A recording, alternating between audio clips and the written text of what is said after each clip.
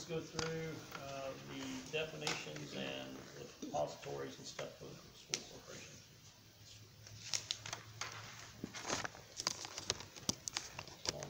Andrea.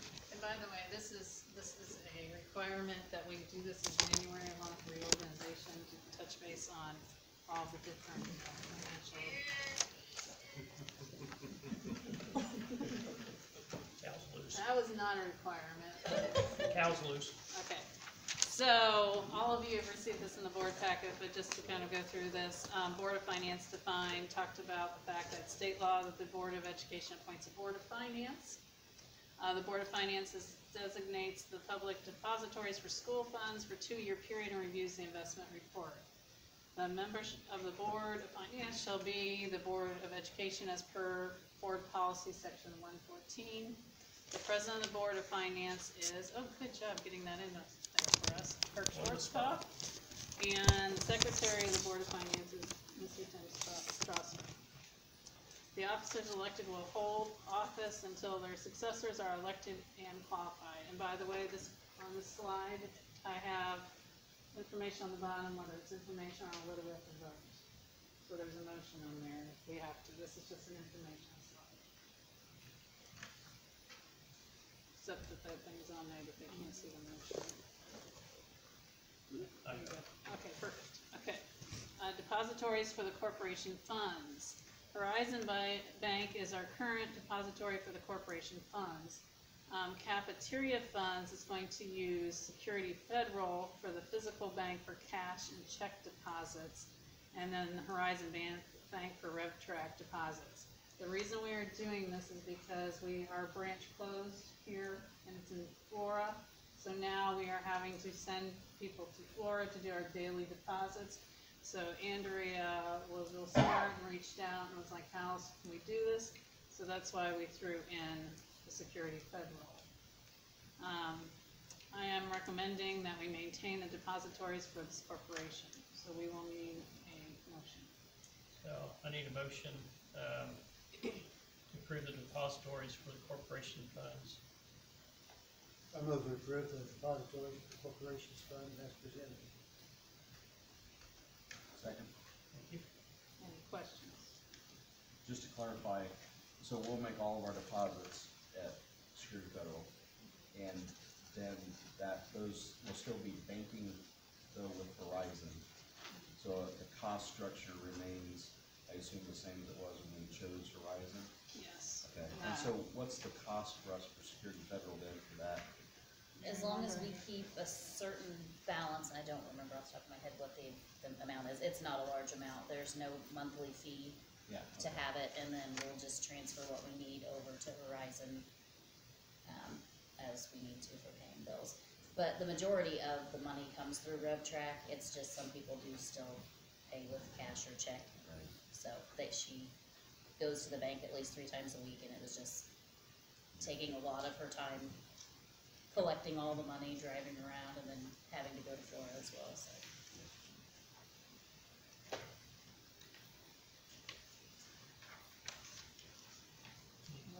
Yep, not yet. Getting ready to. Yeah. Any other questions? Okay. All in favor of the motion, say aye. Aye. Opposed? Passes. Investment of public funds, Section 814, Investment of Public Funds Policy authorizes the corporation's treasurer to invest funds to the best benefit of the school corporation. The investments are pursuant to Indiana law. Investment opportunities are extremely limited. Funds are currently with Horizon Bank. This is an informational slide, and then if anyone has any questions. Removal of outstanding checks. Outstanding checks that are 2 years old are generally voided to clear them from the books. Vendors can submit a new claim voucher if the funds are still due. At this time, though, we have no outstanding checks. We do need to vote on this, though. So I need a motion to approve the removal of outstanding checks, actually 2-year-old or older checks as presented. We all move, we approve the removal of outstanding checks as presented. Second. Any questions for Ms. Circle? not, all in favor, say aye. Aye. Opposed? Passes. Goals for expenditure categories. Indiana legislature through the Public Law 191, 2006 requires the governing body of school corporation to establish goals of expenditures that will increase the school corporation's allocations of taxpayer resources directly to student instruction in light of the unique circumstances presented in the school corporation. Delphi Community School Corporation shall maintain or increase the current levels of student instructional support expenditures categories versus overhead operational expenditure categories and non-operational expenditure categories as described in the Indiana Code. Delphi Community School Corporation will limit the transfer of funds from the education fund to no more than 15% annually, which we have been under. So I need a motion that we will establish the goals for 2023 with annual of no more than 15% out of the education fund. I move that we establish the goals for 2023 as presented. Is that? Second. Any questions at this point? Ms. Circle, is that 15% up from previous years? It's been 15%. It's always been 15, Yeah, okay. yeah, that's you're not allowed to move more than that. Any other questions, comments? All in favor of the motion to establish the goals for 2023, say aye. Aye. Opposed? Pass. Okay, here's the fun stuff. This is the, kind of the picture of where we are as a school corporation. The first slide talks about our demographics, and specifically our free and reduced students, our special education students, and our EL, English language learners. You can see we've been fairly consistent across the board from way back 2013. So, questions on that?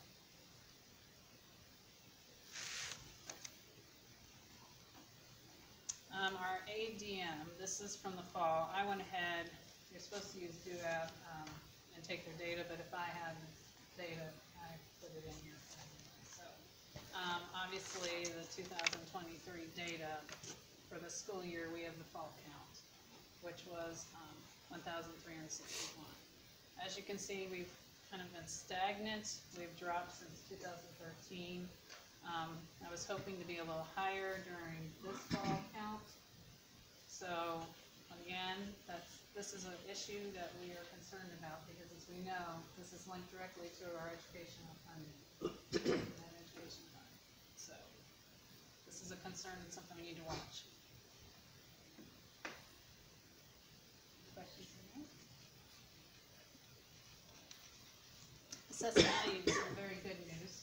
As you see, our assessed value on our 1082 form was right around $586,000, which is way up from $518,000. That's excellent news, which is again why our tax rate, of course, is positively impacted for the community. That was good. Yeah, what did I say? I'm sorry. Yes. Good catch, Chris, because I wasn't paying attention to myself. Yeah, Does that include the TIF areas? that's our total assessed value with that calculated.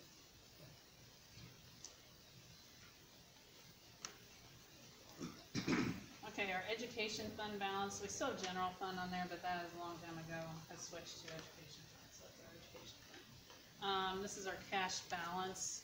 So as you can see, this year ending in December is $3 million is our cash balance. We have been trying our best to get a cash balance in our funds. As you know, we have really worked to tighten up things and really make sure we know our line items. So that is where we are sitting right now. As you can see, we've come a long way, and the board has done an excellent job of making sure we get to where we're at right now. So I appreciate all of you for doing that. I know people are going to look at that and go, oh, okay, we've got all this money, but we've got to remember too, with that cash balance, we've got to plan for emergencies. We also have to realize that we had a lot of ESSER money coming in this year that covered, over several years, that has covered salaries and has covered a lot of different things. So we don't wanna go, okay, my gosh, let's spend, when we covered positions with that helps that cash balance. We've covered, curriculum, we covered a manufacturing teacher, so I've been trying to make sure we build up that cash balance, because that ESSER money is gonna go away. And this year, with our drop in ADM, we are gonna dip slightly into our cash balance to make sure that we keep everybody status quo. Not much, but we are gonna dip a little bit. Some questions on that? Is that January 1 of every year? Is that how the fund balance is? At the end of every year? Or? I looked at December 31st, yeah, because our budget starts over. Okay. Yeah, so that was, sorry, it's 22. Okay, so that's year-ending cash. Yeah. Have the superintendents talked amongst yourselves about how much increase in education funding there might be from the legislature this year? I haven't had any meetings yet, but at the end of this month, I have 3 different days, I have 3 different meetings, so I'm feeling one of those is a major topic, and one's a legislative review. So we'll find out, I'll know more at the end of January, which I can update you in February on that.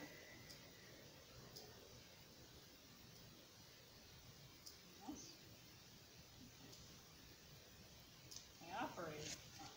This is another one that we've been working on, trying to make sure that we get our operation fund built up with some cash balance. Because as we know, once again, we have ESSER money that's 2024 is going to be all spent. So we need to make sure that we've got that cash balance sitting there. And not only that, it could take a boiler going down, and we've got $500,000 that we're going to have to appropriate. So we need to make sure that we are fiscally sound for any emergencies. So again, thank you to the board for doing a good job of making sure that we started building up that cash balance over the last couple of years. Any questions on that?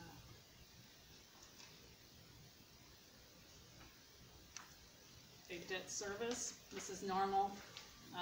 We had a bond that fell off, and then we're about to have our pension debt fall off as well, which of course, you can't spend more than this, so we had to actually take some of our cash reserve. They're not, if you have money sitting there to pay these bonds, they're gonna make you pay that first.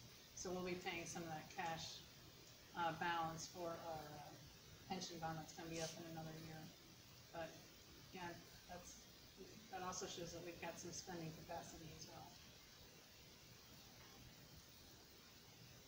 2014, we were up there, huh? Any questions on that?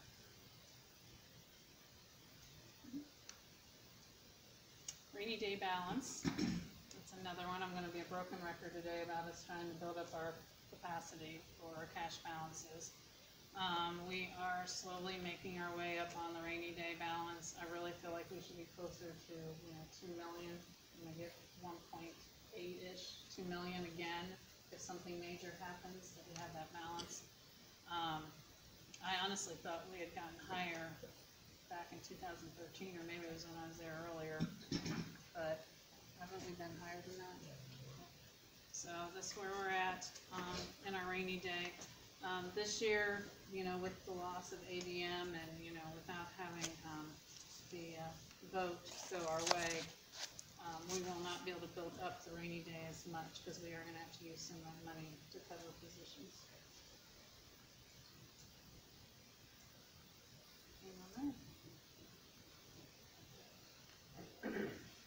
Grants, just because I figure you need to know that there's other money coming in, other revenue coming in. We've got some other grants that we've been working on. That's Andrea and I's favorite thing, is doing those reporting pieces. There's a high ability one I'll add on next year. You can go ahead and notice the CARES ESSER right there. Please realize that is a one-time thing, that is not going to be forever going on. But the next slide actually gives you detailed money amounts. So you kind of know. CARES ESSER one, was that the one pie bar Yes, That's the only one. yeah, that's that Couldn't one tell the spike, colors for sure, yeah, okay. it's a big spike in that. Yeah.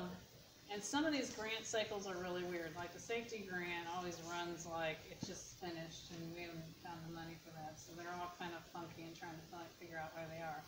But kind of notice where Title I's a biggie, that's the one that really does a lot of funding for us, and do notice that kind of ebb and flows on our funding, and back in 2018, it dropped considerably, which could have been part of the reason why our balances fell, because that pays for a lot of our instructional areas.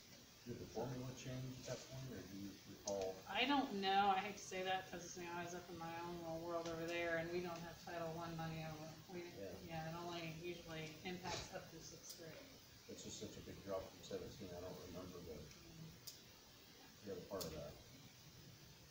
So, that's where we're at on our grants, and we're continuing to get grants and get those, because we've got to have a way to supplement our funding. The fund balance is percentage of expenditures. I wanted to make sure that I read specifically so that you know what that means. So this indicator is the ability of school corporations to maintain operations in the event of delays in revenue, utilizing existing fund balances to fund operations. So fund balances for this metric include the education fund, the general fund, operating fund, and rainy day fund. So as you can see, with all our fund balances starting to increase, that also is going to increase our fund balances as a percentage of expenditures. So that's a good thing. So basically, it's saying we're getting in a more solvent situation if an emergency were to happen. What's considered optimum? No, I don't. I honestly don't know. I mean, That's a good question. It's good. I'll ask my superintendent what he's. Oh, I thought you wanted the percentage. right, Yeah. yeah. Oh, no. Whatever 3 to 4 months Yeah. would be, close to 60. Yeah. Probably 6 months would be my In guess. case the state has a hiccup. Yeah. Yeah, you definitely want 3 months. Yeah. That's the one, but I think 6 months is probably off. Or promise wages going up and not funded.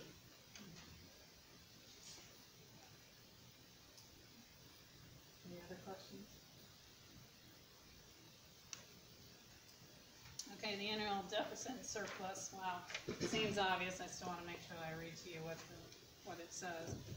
This indicator provides a comparison of revenue to expenditures on calendar year basis, including whether the school corporation had an operating deficit or surplus for that year. Exceptions can be transfers from one fund to another and adjusting entries for accounting purposes. Fund balances also include to assist in identifying situations which the school corporation utilizes existing fund balances for fund expenditures. So as you can see, we kind of had a couple of years where we were spending more in our surplus we were there. So we are getting here, and again, when you look, see that 3 million, remember who got us our money in here at this point. So our surplus money's coming in because we have those grants. So don't be thrown off. That whole COVID money's gonna throw everyone off on a lot of this stuff. Plus in 2020, we did the $2 million infusion, 1, 2. Yes, I think that's 1.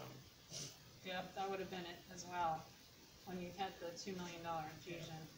So if you take that out, you look 1.1 to 1.4, we are increasing, so, which is a good sign.